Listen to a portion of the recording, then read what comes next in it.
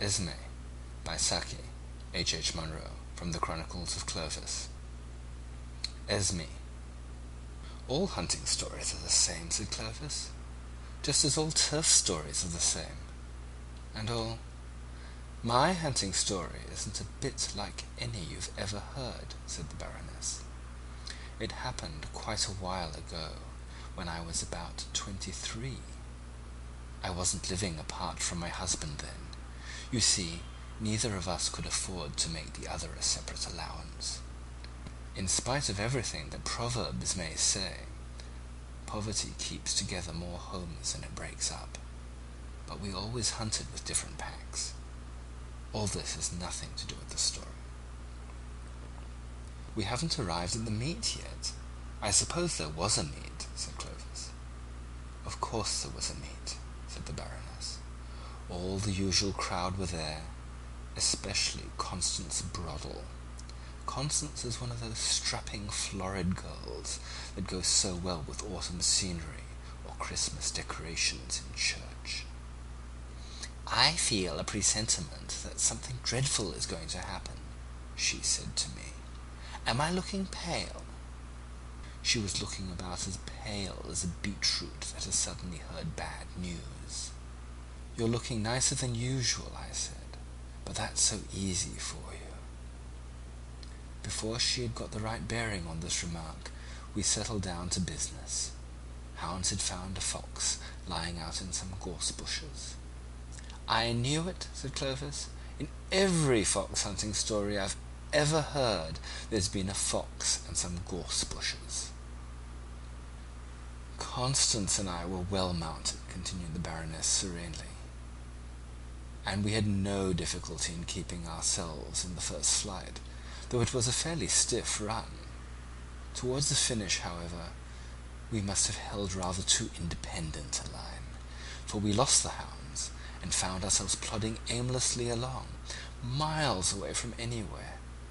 It was fairly exasperating, and my temper was beginning to let itself go by inches, when on pushing our way through an accommodating hedge, we were gladdened by the sight of hounds in full cry in a hollow just beneath us.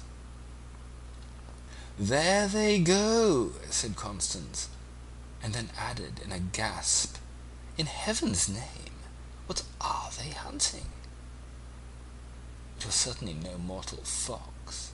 It stood more than twice as high, had a short, ugly head, and an enormous, thick neck. It's a hyena, I cried. It must have escaped from Lord Pabham's park. At that moment the hunted beast turned and faced its pursuers, and the hounds, there were only about 6 couple of them, stood round in a half-circle and looked foolish. Evidently they had broken away from the rest of the pack on the trail of this alien scent, and were not quite sure how to treat their quarry now that they had got him. The hyena hailed our approach with unmistakable relief and demonstrations of friendliness. It had probably been accustomed to uniform kindness from humans, while its first experience of a pack of hounds had left a bad impression. The hounds looked more than ever embarrassed as their quarry paraded its sudden intimacy with us, and the faint toot of a horn in the distance was seized on as a welcome signal for an unobtrusive departure. Constance and I and the hyena were left alone in the gathering twilight. "What are we to do?" asked Constance. "What a person you are for questions," I said. "Well, we can't stay here all night with the hyena," she retorted. "I don't know what your ideas of comfort are," I said, "but I shouldn't think of staying here all night even without a hyena. My home may be an unhappy one. At least it has hot and cold water laid on, and domestic service, and other conveniences which we should not find here. We had better make for the ridge of trees to the right. I imagine the Crawley Road is just beyond." We trotted off slowly along a faintly marked cart track, with the beast following cheerfully at our heels. "What on earth are we to do with the hyena?" came the inevitable question. "What does one generally do with hyenas?" I asked crossly. "I've never had anything to do with hyenas," said Constance. "Well, neither have I. If we even knew its sex, we might give it a name. Perhaps we might call it Esme. That would do for either case." There was still sufficient daylight for us to distinguish wayside objects, and our listless spirits gave an upward perk as we came upon a small half-naked gypsy brat picking blackberries from a low-growing bush. The sudden apparition of 2 horsemen and a hyena set it off crying, and in any case we would scarcely have gleaned any useful geographical information from that source. But there was a probability that we might strike a gypsy encampment somewhere along our route. We rode on hopefully but uneventfully for another mile or so. "I wonder what the child was doing there," said Constance presently. "Picking blackberries, obviously." "I don't like the way it cried," pursued Constance. "Somehow its wail keeps ringing in my ears." I did not chide Constance for her morbid fantasies. As a matter of fact, the same sensation of being pursued by a persistent, fretful wail had forced itself on my rather overtired nerves. For company's sake, I hallooed to Esme, who had lagged somewhat behind. With a few springy bounds, he drew up level, and then shot past us. The wailing accompaniment was explained. The gypsy child was firmly, and I expect painfully, held in his jaws. "Merciful heaven!" screamed Constance. "What on earth shall we do? What are we to do?" I am perfectly certain that at the last judgment Constance will ask more questions than any of the examining seraphs. "Can't we do something?" she persisted tearfully, as Esme cantered easily along in front of our tired horses. Personally, I was doing everything that occurred to me at the moment. I stormed and scolded and coaxed in English and French and gamekeeper language. I made absurd, ineffectual cuts in the air with my thongless hunting crop, and hurled my sandwich case at the brute. In fact, I really don't know what more I could have done, and still we lumbered on through the deepening dusk, with that dark, uncouth shape lumbering ahead of us, and a drone of lugubrious music floating in our ears. Suddenly Esme bounded aside in some thick bushes, where we could not follow. The wail rose to a shriek, and then stopped altogether. This part of the story I always hurry over, because it is really rather horrible.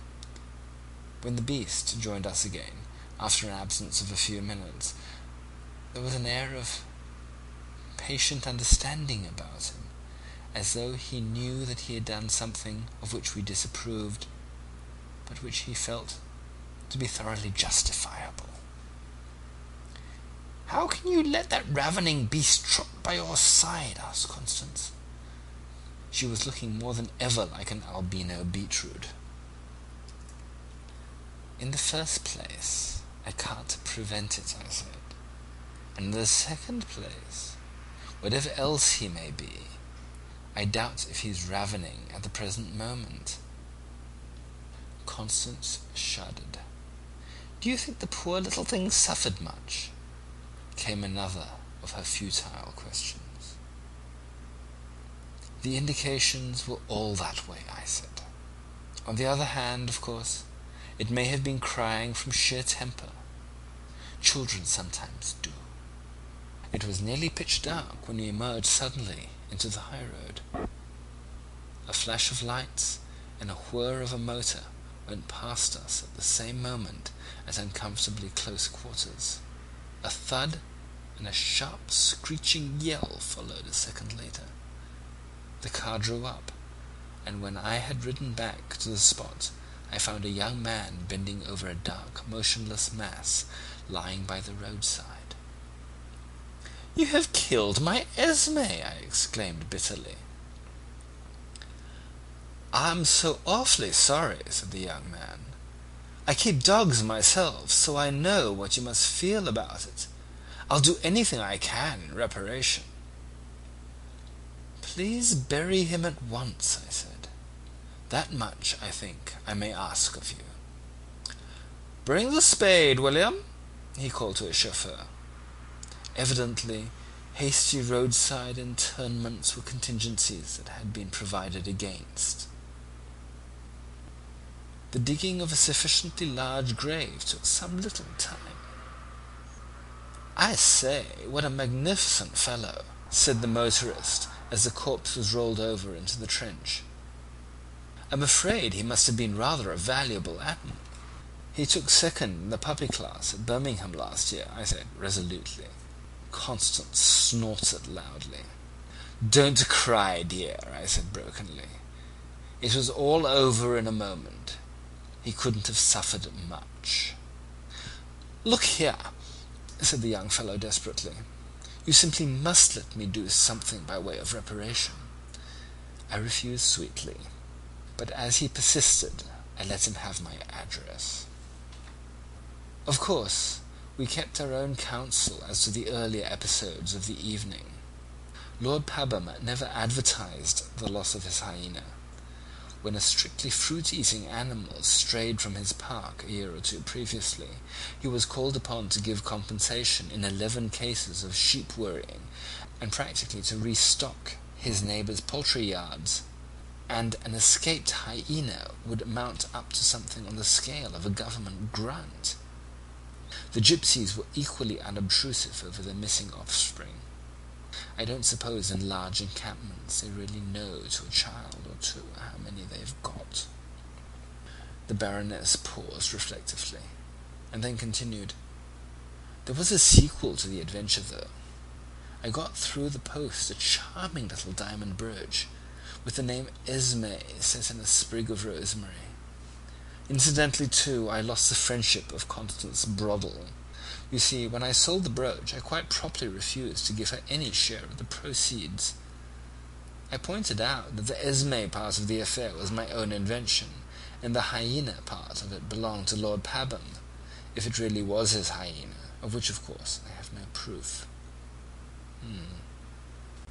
That concludes the reading of Esme from the Chronicles of Clovis by Saki, H.H. Munro, read by Ian Bartholomew, Taipei, Taiwan.